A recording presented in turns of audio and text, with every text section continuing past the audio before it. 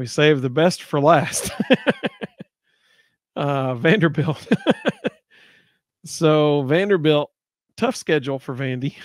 They start the season playing Virginia Tech, and then they got Alcorn State. They go to Georgia State. They got Missouri after that.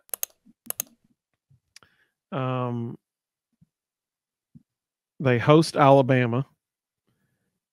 They go to Kentucky. So they got to go to Missouri and then to Kentucky on either side of that hosting Alabama game. Then they get a little bit of respite and they play Nicholls State, or excuse me, Ball State. Then they host Texas. Then they go to Auburn, host South Carolina, go to LSU, and then host Tennessee. How many wins do you see on this for Vanderbilt? Well, somebody needs to educate the athletic director at Vanderbilt that you're allowed 4 non-conference games in the SEC, and you're supposed to schedule 4 wins when you coach at Vanderbilt. Scheduling Virginia Tech was a really bad move. I see them going 3-9. So I have them going 2-10.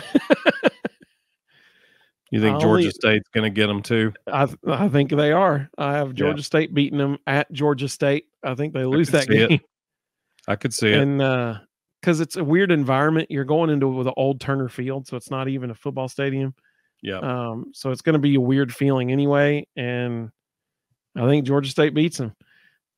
So I got them going 2-10 with their only wins against Alcorn State and Ball State. That's it. That's tough. That's tough sledding there for them.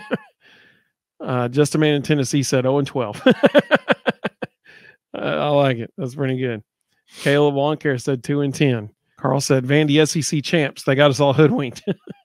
2 people agree with Carl in the SEC media days. 2 people legit voted for Vandy as SEC champs. I mean, that's got to be a joke, right? Like, they should have their credentials removed because you can't just joke around about that.